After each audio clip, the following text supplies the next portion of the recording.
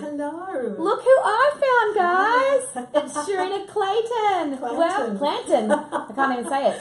I was so excited. How are you? I'm very well. How are you? Good. Hi, guys. Hi. This is Shareena's first Facebook Live with me, Yeah, so we're just talking about it. We're very excited. I feel really a little bit unsettled. What is happening that I You don't know. about? You're live, and I have complete control, and you just have to roll with it. Okay. I surrender, my love. I surrender. Take all of me. Well, welcome. We're so excited to have you. Oh, thank you. And thank you for taking some time out from all the Logies fun. I know you guys are all down there with all the pre-Logies activities. So. Yeah, with my tea.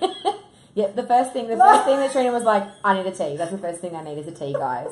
I'm such like an old woman sometimes, and I have no shame about that. First thing that comes off is my heels. And Danielle Cormack has often commented on the fact that when I sit down at the Logies, the first thing that comes off is my heels. My shoes, because I've got like desert feet, right? Like I'm a bush kid, so no shoes fit that, you know, that girth of it. And so like often my feet are kind of crammed in, so I'm in a happy place with bare feet. So often when you see that panning and it looks a beautiful gown on top of it, usually I've got bare feet underneath it. That's why you need to wear a long gown all the time. Yes, and I do. And then when I'm running off to the toilet, because in the Logies, right, you've got what, 10 minutes or maybe, no, less than that, 5 minutes to get a wee break.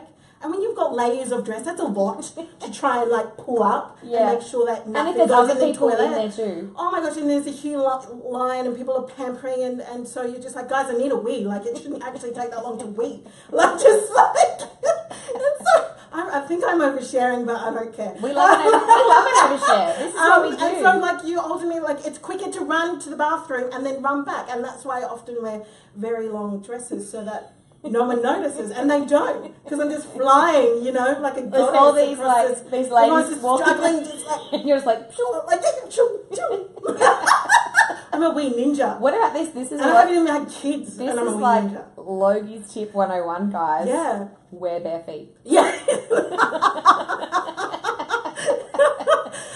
Yeah. Forget like gel cushions and band-aids and like whatever, bare feet. Do you know, I would love for someone to invent a non-destructive, non-painful heel. I don't know, like it's almost like there's some days where if I haven't worn heels for ages, I really struggle to walk the next day because it just pulls my back, and I've got boobs, yeah, so it's a constant balancing act. Women with breasts, like you understand that, like, you know, not only that, but just and then you're walking the red carpet and it's just you're posing in these awkward positions and you know, you're in it, just standing up and then the hand on the hip. Yeah, just making sure you're getting all the jewelry that you're wearing and the designer and it's not. Whereas guys just can wear suits. There's often times where I think maybe we should all just wear suits one year. You know what Silly said the other day? That you should all wear different types of suave teal suits and go as a teal suit brigade. Why the heck who really, Celia? I can't do teal. Really? She's like all teal in all designer suits. And then it's like a teal brigade of suits down the red carpet. I know why the idea got squashed. I love you, Sil. Anyway, that's a great idea though. But maybe not in teal. Maybe not all black. Maybe black. Maybe with teal ties. Teal knickers. Yeah. You know, yeah, that's it. And then you can just do a little side. We've gone so far off track, it's ridiculous. Yes. Let's get straight into the Foxtel 5. Yes, we are. Yeah. Let's get straight into Foxtel 5. Okay, this is where it gets serious. What is your favourite Foxtel series and why? Do you know I'm not a big binger, and I really love documentaries. I'm a bit of a nerd. Documentaries and programs like The Story of God with Morgan Freeman. I find I'm a huge learner, so I really get enmeshed into anything that I can perhaps draw knowledge from or gain wisdom as a result. So I don't really have a favourite. Very recently I stayed up with my auntie till 1:40 in the morning watching the last episode of Big Little Lies, and I found that was fascinating in terms of the rhetoric around and the conversation about domestic violence, and the rhetoric we tell ourselves that, you know, that it's okay when it's not. You know, what's this seemingly perfect, or this veneer of, you know, what we kind of perceive to be beautiful, perfect lives, but underneath there's just this, you know, wretchedness and viciousness and a lot of darkness. So that was really fascinating, and we were like, okay, maybe we should go to bed. One more episode. Oh, it's only 7. It's only 7. Okay, just one more. Okay, no, we have to find out who was the bully and what happened and what happens. It gets like that though. But I think the great thing too about Nicole Kidman's character in Celeste, is it really breaks down the stigma and the stereotypes around those that are victims of domestic violence. All right. Because she's a seemingly successful, beautiful, happy person, and you would, you know, in this society would be the last person that you would think is being victimised or in that position. Yes. And it breaks that stigma down. But it was really interesting because she was her whole self-worth was somehow amalgamated in how people perceived her life. So she was very firm on holding on to the idea or this perceptual reality of what people perceived her life to be and how everybody wanted it. And she was, even her best friend, you know, played by Reese Witherspoon, she couldn't confide in and tell the truth because she couldn't even be honest with herself. And that was the frustrating thing about, and yet the disheartening and heartbreaking conversations about when you're in those situations, about how you need to be recognise that there is an issue and then there is a problem, and be honest with yourself about where you're at and how you can find the solutions, and you're not alone in those situations. And what was really beautiful was finding that the women, there was a solidarity with the women at the end. I thought that was beautiful. I really love that. I love those themes throughout. Circle. Yeah, absolutely. And I think we don't encourage that enough in our society, certainly not in our film and television. I mean, what's really fantastic is, I don't know if anybody's watching this. Of course people are watching this. Putting up with my speaking. Is Feud by talking about Bette Davis and Joan Crawford, which I really loved. And it was Susan Sarandon who was like, well, how come you've not worked with this actress before? And she's like, well, normally we haven't had the opportunity because it's usually an actor and an actress. And so it's almost like a repetition of the MGM days where, you know, we see more of that in the landscape in America, but less so here in Australia, and which I'm hoping that it starts to branch out into, where we're seeing more women dominating the screens, unapologetically. Yes. and you know what was beautiful and often and still heartbreakingly portrayed in the themes of that era of that time is that it's still happening. And now, So and often, you know, we as women are put with, you know, 55-year-old men who are our husbands. Or that, you know, we get told we're too old after we pass the age of 30.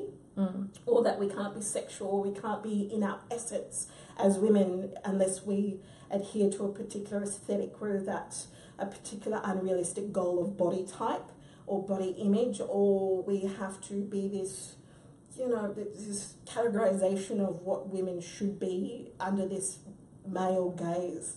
And as a result, I think it's purely because the heads of the networks, the heads of the studios, and the people in positions of power and authority are often white male men. Yeah. So it's changing the perspective lens and shifting the paradigm. And in order to do that, it's creating more women being at the forefront of stories as well. Yeah, absolutely. I 100% agree. Yeah. I don't even think that answered your question. No, you know what though? It's like you answered 2 questions because, you know, you heard Katrina, that's like my 3rd question. And you answered what was the second question? Second, hang on. What would you tell your teenage self? It's relax. Don't put so much pressure on yourself. I think certainly more under the era of technology that we're in, there seems to be more exposure to unrealistic images that women are almost taking on and feeling that they're not enough. I would tell my younger self that you are enough, that you are beautiful, that you are strong, that you are capable, and that you have everything within you in order to succeed, whatever it is you want to succeed. I would tell my younger self that life is meant to be difficult, it's meant to be challenging, it will kick you in the ass. And once you think you have a grasp on it, it will then pull the rug from underneath you. And you'll be like, what the fuck is this? What the heck just happened? Oh, I just You can say that. You're on Wentworth. It's all good. We've Wentworth. What the fuck just happened? I thought I knew. I thought I had an idea or handle about life. I mean, I'm a teenager. Oh, you're figuring it out. And I would say not to put so much pressure on yourself, to figure it out quickly, because you're still learning, you're still evolving, and to really be honest with yourself, authentic with yourself, because I spent a lot of my teenage years kind of looking for people's approval, and this approval on people pleasing ended up sending me on all sorts of knots and ties and needing that validation or outsourcing love and approval, and I just realized so much of my energy and time was wasted as a result. You know, adhering to, putting on different masks that really wasn't truthful to my own spirit, to my own self.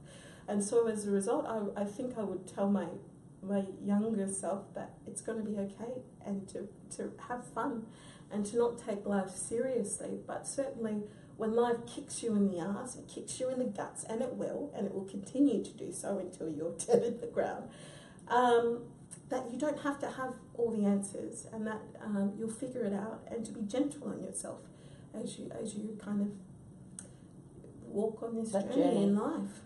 Yeah, that's lovely. I love that. Which might lead into this one, be a good segue. What would be your dream role or character to play, and why?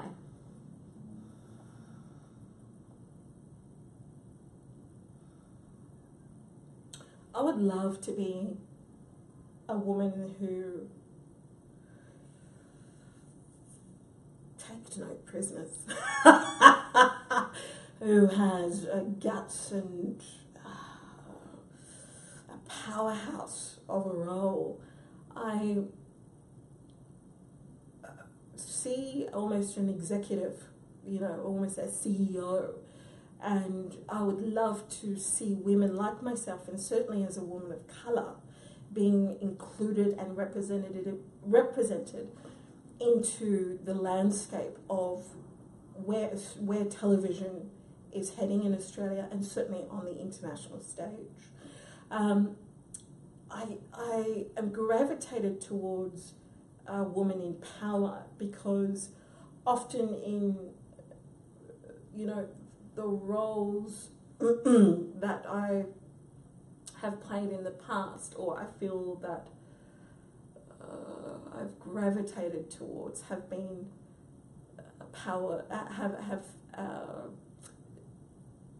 an uneasy relationship with power, and have yet to realise their power, and kind of are confronted by power. So I would be very interested to see what that space would look like. Should I step into a role that is a woman who is powerful and is unapologetic about that? I've yet to see a character of that ilk be played in Australia, but it will happen. Yeah. You know, the head of a networking company or a production company or a law firm. So I would just love the opportunity to play a character like that, and perhaps that's a matter of me creating that opportunity. You know. So. Yeah, no, that's really cool. I love it, and you do see some of those powerhouse roles in the States. There's lots of different shows that have that. I mean, that have that strong female lead in that sort of executive, I guess, or professional role. But yeah, you're right. You don't see a lot here in Australia. It's almost like we are really uncomfortable with the word power, as if it's a dirty, nasty word. But it's more of an access to authority and an access to being able to be in a position to challenge that authority and obliterate the grand narrative as a result. So, yeah. No, that's cool. All right, here's the last one, lucky last. What question would you love an interviewer, like myself, to ask you and they never do? I think you had another question about representation. Oh, yeah? Well, yes. I didn't know if you wanted to put that in with the other one. I can go back to that. No. If you had the power to change one thing in the entertainment industry, what would it be? Just one.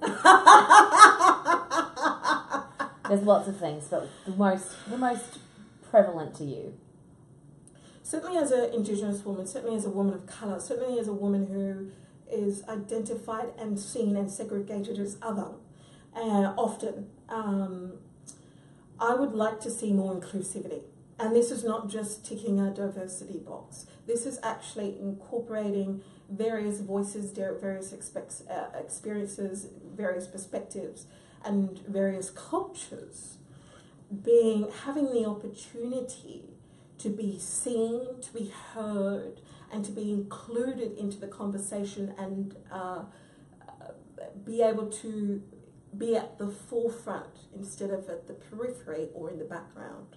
So I would love to see a particular fearlessness that the industry almost teeters towards, but almost backtracks at times, and is so quick to click or tick the diversity box, whether that's funding or a matter of saying to the diversity committee, "Oh, we have so and so, and we've got that, so that's our representation."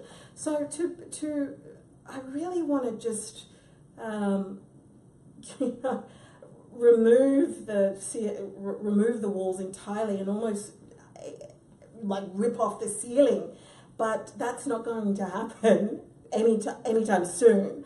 I suppose each time that I have a conversation with producers, executive heads of networks, that it's removing each brick as I go in order to go, hey, have you thought about this? Here's an opportunity to include this voice. Here's an opportunity to have people of colour represented, whether they are black, white, brown or brindle. Here's the people of different cultures, and not just Indigenous cultures, but people who are African, people who are seen and still not heard, are almost are said to be included, but they're not. And we have a very hard time with admitting our own whitewashing. We have a very hard time with admitting that we are uncomfortable in doing that. And I would love to see a day where we have a round table of executives, and it really comes down from an executive level down, because you have writers and you have directors who are wanting to be inclusive, but it then comes to a network executive or studio level. And so I'm really wanting to get to this point in Australian television where, and I'm hoping that it will be the case, and I see it, where we're no longer asking for permission to come into the room, that we have the skills and experience and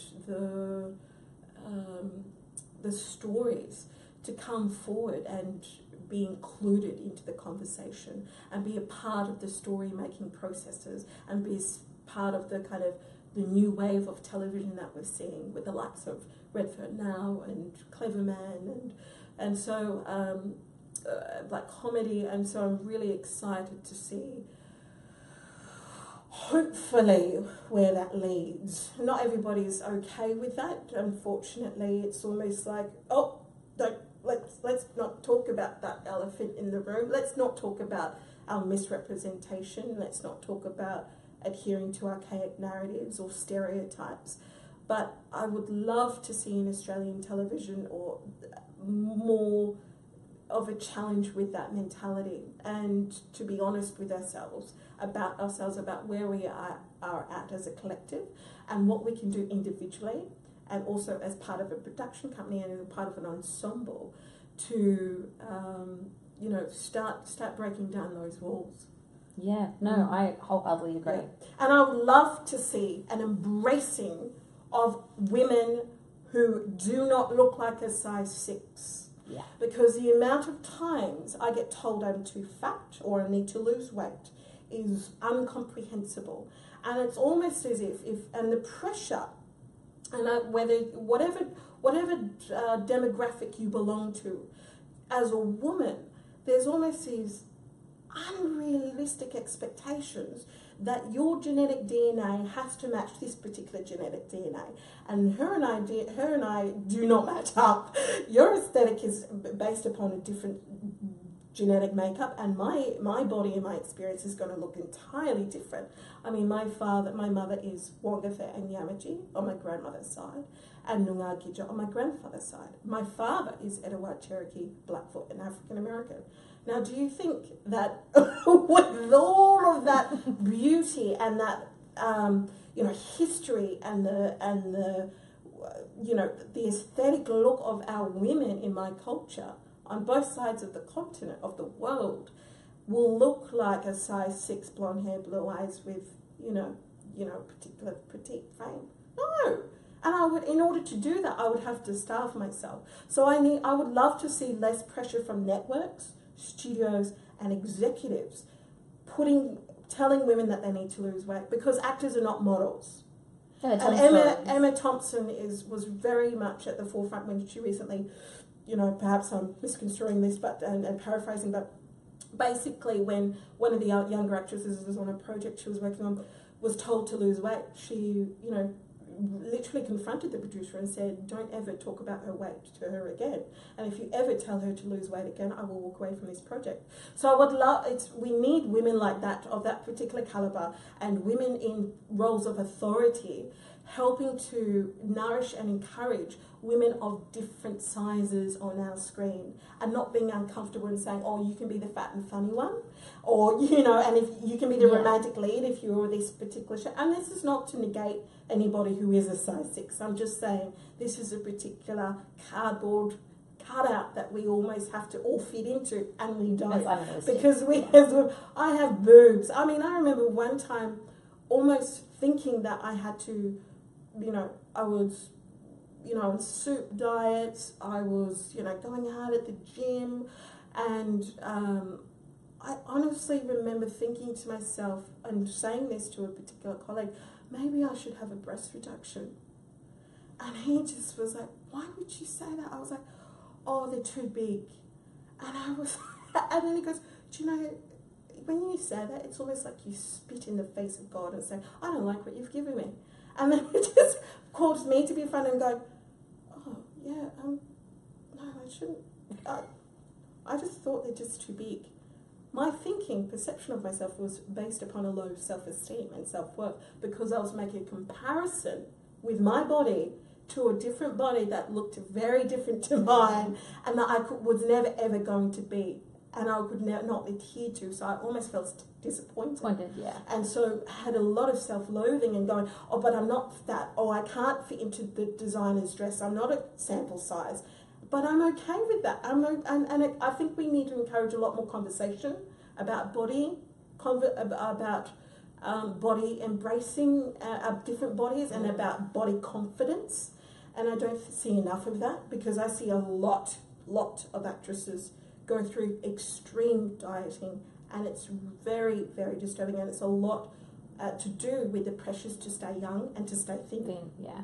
Even with augmenting with the Botox, and I was like, what have you done? You've changed your beautiful face. Like, people say, oh, Shareena, that's very well to say that because you're 28, you're in your 20s, you can, I really grew up in a culture where I saw a lot of my old aunties. I was gathered by a lot of women, and I really relish seeing women age, because I actually think women get more beautiful. And my mother, to me, is one of the most beautiful women in the world, because she is so confident in who she is. And she doesn't give two hoots if you like her or not.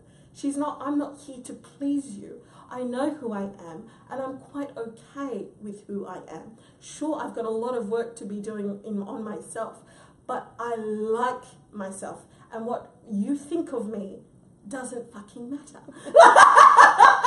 and I don't give two shits if you don't like me. So fucking what? I don't care.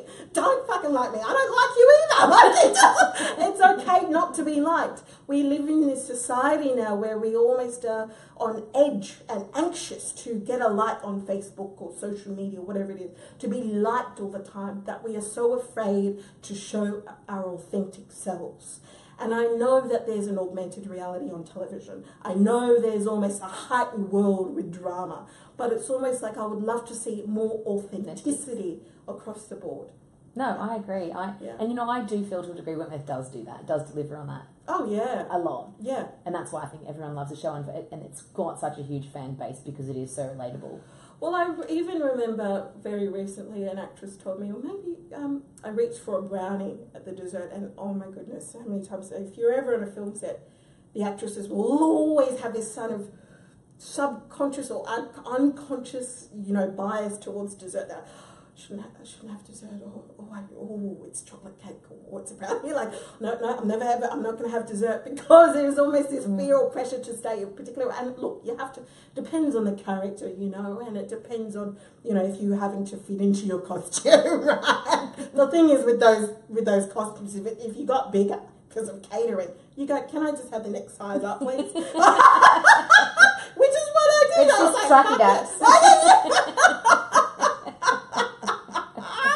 And I remember an actress saying to me, oh, maybe you shouldn't eat that. And I just picked up a brownie, and I just had been craving. And she doesn't know. I'm not here to make comment or judgment on her. Yeah. She's not here to make comment or judgment on me. But at that moment, it's really important that we create a certain level of solidarity with women, and especially around our relationship with food. And to not ever make comment about a woman when she's eating. Because I remember getting the brownie, and she said, oh, maybe you shouldn't be eating that. And I just said, you know, at no point in time do you as a woman, grown woman, ever get to tell me as a grown woman what I should and should not eat. And at that point she just went, oh, okay. All right. It wasn't aggressive, no. It wasn't angry, it wasn't shouting, it was just going, I'm just going to gently remind you that it's not okay to tell a woman what she can and cannot eat, because we have enough fucking judgment already. You think I'm the one who's fucking guilty after this? Brownie. I'm going to be like, okay, I got to bust my fat ass at that gym. Hopefully I see less wrinkles on my butt cheeks. Actually, I've got to stop saying fat ass, like beautiful derriere. So I've got to pact with my girlfriends that we have no negative connotation or word association about our bodies when we're around each other, and that is empowering. So that what we have to do is empower one another and uplift one another, rather than making a comment about how much food they're eating or what they're eating. And certainly if there's a relationship regarding, you know, I'm no nutritionist, but if there's a relationship with people have very different relationships with food, or if it becomes an unhealthy relationship, you can gently say, you know, maybe have a conversation if you are in a position to do so. But sometimes it's best to keep your mouth fucking shut. Unless you have something nice to say, don't say it at all. That's what your mum teaches you. Yeah, it's important. And, you know, I wish people had enough cohesiveness in that, and collectiveness about, you know, encouraging one another, empowering one another. But in order to go back to your question about what I wish people asked, I just wish people asked for the truth. You know, instead, I know you've got questions and you have to kind of, I wish, but what I don't get asked, or what I don't see enough of, is transparency. Yeah, I think on both ends, and I think we have highly edited versions of ourselves that we present on the red carpet. But really, you know, when I get home, I want to take my shoes off, be in my robe, my PJs, no makeup on, and have a cup of tea in hand, or maybe a book. You know, like, I love reading. So I think what I would love to see less predictable questions, and certainly less focus on only what women are wearing. And I understand it's a platform for that, But there's more to that than the conversations that can be had. Hey, what organisations are you involved in? And can create an opportunity to create a platform for other conversations, other dialogues. And people certainly want to, not think about it, maybe have a glass of wine, a cup of tea or whatever, and watch the Logies and see and make comment and judge. We've all been there, we've all done that, right? What the fuck were we doing? No. But you've been like today. You've been a great example of that, where we have gone left of centre with our questions today, and we haven't asked about, we've asked different things, and you've been so insightful in the things that you've shared, and it's given you a platform to talk about something that's different from aesthetics or what someone's wearing or what they like to do on the weekend. It's been a really great. I know that the fans will love to have this different chat, and that's what these sessions are all about. So thank you, because it's been really eye-opening, really inspiring, and I feel motivated. I'm like, what cause can I go out and fight? I'm so inspired right now. That cause is purely to be more authentic and truthful to yourself, about yourself. And I see, unfortunately, a lot of competition whereby everyone's trying to get onto that weird, I don't even know what that was. You remember that weird, last year they had that, you stepped into this kind of circular platform. Oh, the dress whirly thing. Yeah. It was just weird. Is it like a 360 cam thing? Yes. I'm like, ain't nobody going to see me. I don't see any men getting up on that. If we're making women get up on that and twirl and having to kind of be scrutinised to the nth degree as if she has a bit of muffin top or back fat, then I want to see what the kind of same level of critical eye with the men. We don't do that with the men. And it should be a little bit more equal, don't you think? I'll make sure tomorrow night on the red carpet, I will not make you twirl. I promise. I'm twirling, darling. I promise I won't make you twirl. But I may ask you to pull your dress up to see if you've got bare feet. Not on the red carpet, I can't, because I'll probably be standing next to Katrina or Pamela, and I'm just... Even at 5'8", I still feel a little bit shorter. Especially next to Kat and Pam. They're like so And then I forget that Kate Atkinson is standing next to me. She's like, oh, thanks, Shareena. Poor Kate. I'm in heels, right, and I'm 5'8", and all my sisters are very tall. And my father is a very tall man, 6'3". But I'm sure my mum is so beautiful, 5'5", and she goes, Shareena, the best things come in small packages, which they do. And she goes, she often tease my elder sister and will be like, I know that you're up there, just remember where your guts is, Dave. Right here with my eyeliner, like she'll just, tease my mum. But my mum often says, I've got Dax disease, my ass is too close to the ground. And she goes, the best things come in small packages, so they do. But look, tomorrow I'm wearing I will tell you who I'm wearing, because I'm very excited, because I'm wearing this wonderful new, and we'll talk about it more tomorrow, new up-and-coming Indigenous designer called Lynn R. Young. She's Gunai and Wurundjeri. And she is from Victoria. And she's worked with me to design a dress which represents my grandmother's country, from Wongatha country, so it's all desert country, see. And it's the most beautiful colours. It's kind of encapsulates some of the spinifex in the desert and just everything that is beautiful in a desert country. So from the blue skies to that beautiful red earth and brown ochres and beautiful yellows as well that you see in the sun. So I'm very, very honoured and excited to be wearing her tomorrow. And she does it, she all hand paints it, and it's all in silk. Wow. Yeah. As soon as I wore the yellow, because I'd just seen Beauty and the Beast, right? I was like, I'm a black belle, darling. Well, Beauty and the Beast, except I won't fall in love with an animal. I don't know. You don't know who you're going to meet on the red carpet yet. 2 and 12. You don't know who the new beast could be. You don't know. But he's literally an incredible work of art. So I just keep thinking. Well, I'm excited. I'm so excited to see it. I'm so excited to chat to you on the red carpet tomorrow night. Thank you so much. This is Shareena's first Facebook Live, so thank you. You've done amazing. And we'll let you get back to the Logies party, and we'll chat. We'll chat to you tomorrow. Just remember, guys, live on the Facebook on the Facebook, on the Foxtel Facebook page. The Foxtel Facebook page. Red carpet live, and we'll get to see Shareena's beautiful dress. Thank you. Bye-bye.